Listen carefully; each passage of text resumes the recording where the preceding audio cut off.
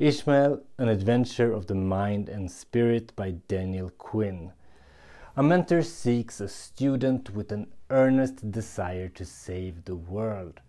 That's what an ad reads in the newspaper, and our protagonist sees it, and at first he's annoyed by the pretentious wording.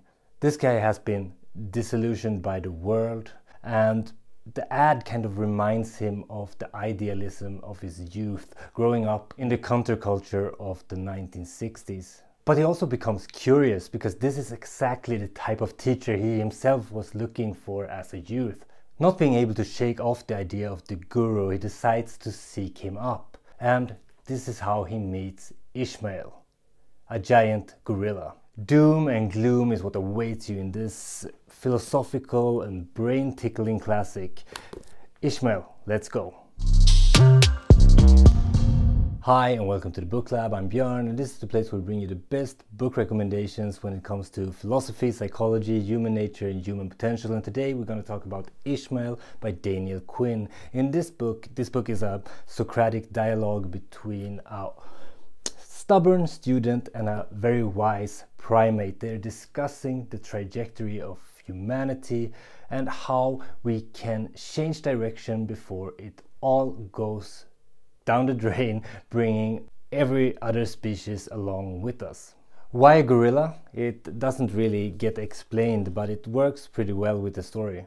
Civilized man is doomed because we refuse to live according to the law of life. Instead of man living as man belong to the world, like all other animals do, we have taken the law and inverted it into the world belongs to man.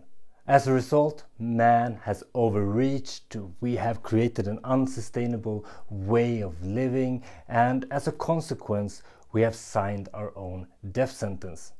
Quote, "The disaster occurred when 10,000 years ago, the people of your culture said, 'We are as wise as the gods and can rule the world as well as they.'" Agriculture is to blame, according to Ishmael, because agriculture leads to population growth, and population growth leads to an increased food production, which leads to even more population growth. And as a result of this endless loop, we see deforestation, pollution, and extinct wildlife. The story of our culture says that humans are special, yet they are flawed. We are meant to create paradise on earth, but we repeatedly screw it up because we, humans, are inherently flawed. And we can't fix ourselves because we believe knowing how to live is unknowable for us. The bulk of the story revolves around the concept of taker culture and leaver culture. These are the names given to the two distinct ways that human societies are structured. Leavers are the name given to the people who never really adopted agriculture and still lives a hunter-gatherer existence. Takers, on the other hand, they were the people that adopted agriculture, which eventually led to private property, and they basically built the civilized world. They are the ones that broke the natural order of things, and just like they were gods, they decided that they could rule over themselves, other people and other species. Ishmael, our wise gorilla, he uses old stories like the story of Adam and Eve and Cain and Abel to illustrate the differences in mentality between the leaver culture and the taker culture, the differences that have resulted in a world at the brink of extinction. What will happen if you feed the starving millions? Ishmael asked this question rhetorically. He says that if we do, they will reproduce, creating even more starving people. And a big theme in this book is overpopulation. It talks about starvation being a natural function of the natural world, and that fighting it is futile. One question that Ishmael asks his student is, if he could, would he teleport back to a leaver existence, a hunter-gatherer existence? And I pondered that question myself when reading this book, and I was surprised about the ambiguity of my answer because I was really hesitant if I would do it. Even though I'm actually believe that agriculture might have been the biggest mistake that humanity ever made. I still hesitate if I would do it, even though I know that living a natural life would be probably much better for myself and most of us, both mentally and physically. Is Ishmael still worth reading? Given that it was released quite some time ago, it was published back in 1992, I think, and I would say it is. And it's absolutely beginner friendly since it's philosophy dressed up in a fictional dress.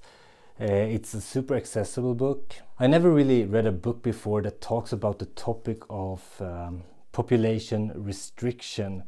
A topic that could be quite sensitive, but the book does a really good job of opening up the possibility to the reader and handle it really well, because it could be a quite controversial topic if not handled with care. I really enjoyed this book. I listened to it as an audiobook.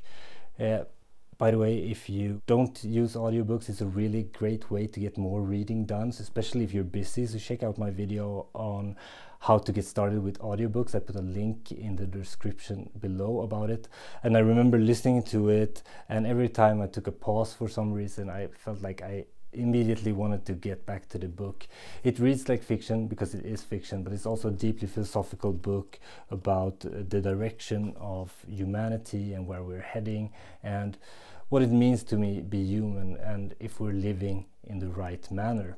If you're interested in other books that critique the human worship of progress, then you should definitely check out Straw Dogs, which made it to my book of the year list. It's by John Gray. It's Straw Dogs: Thoughts on Humans and Other Animals. This book is a critique of liberal humanism, and it's definitely a must read, even if it can be hard to sleep at night while you read it. So check out the full review of this book. Ishmael revolves around the big challenges that humans are facing, and so does next week's book review. I'm reviewing Scary Smart by Mo Gawdat, The Future of Artificial Intelligence and How You Can Save Our World. This book is about probably the most imminent challenge that humans are facing. AI, it's here, it's not going away, and things are gonna get weird. So check out the channel next week to get more information about this book. Hint, hint, it's super good. That's all from me this week. Happy reading. Björn out.